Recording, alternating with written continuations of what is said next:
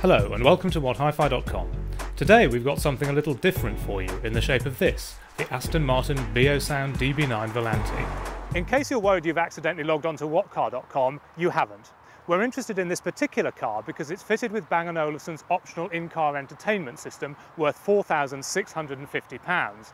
It's designed specifically for Aston Martin and uses Bang & Olufsen's own ICE power technology, which we'll explain a little later on. So where are all those speakers, you might ask? Well, for starters, a pair of 19mm tweeters on either side of the dashboard rise up majestically when you turn the ignition on. They're designed to disperse high-frequency sound in a 180-degree arc around the car's interior.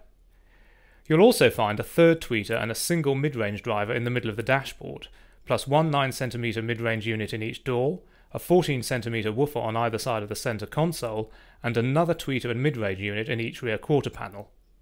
Oh, and did we mention the 20cm subwoofer mounted behind the left seat, under the rear bench?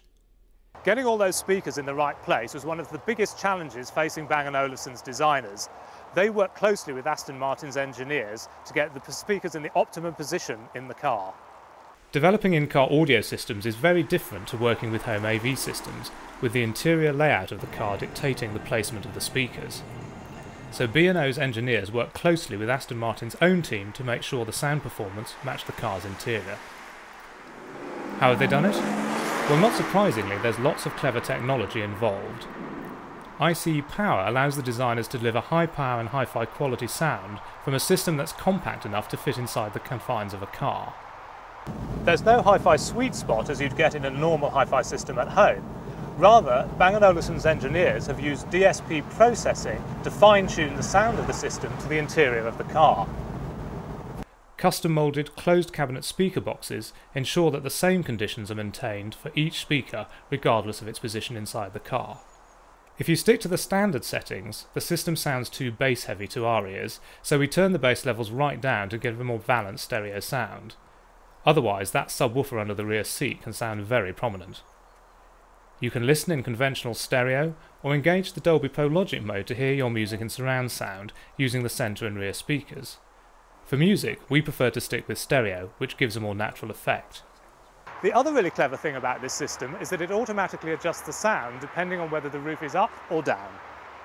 Those pop-up tweeters certainly give an improved sense of space to the soundstage, regardless of where you sit in the car, but we did find the overall sound quite hard.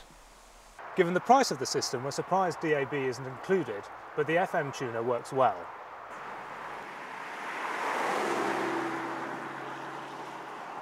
Hook up your iPod using the USB cable provided, and your favourite tracks and albums will appear on the small screen in the middle of the dashboard.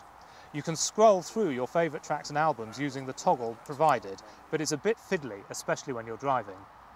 With the number of different buttons required to operate the system, we can't help feeling a large touchscreen would be simpler and more intuitive to use.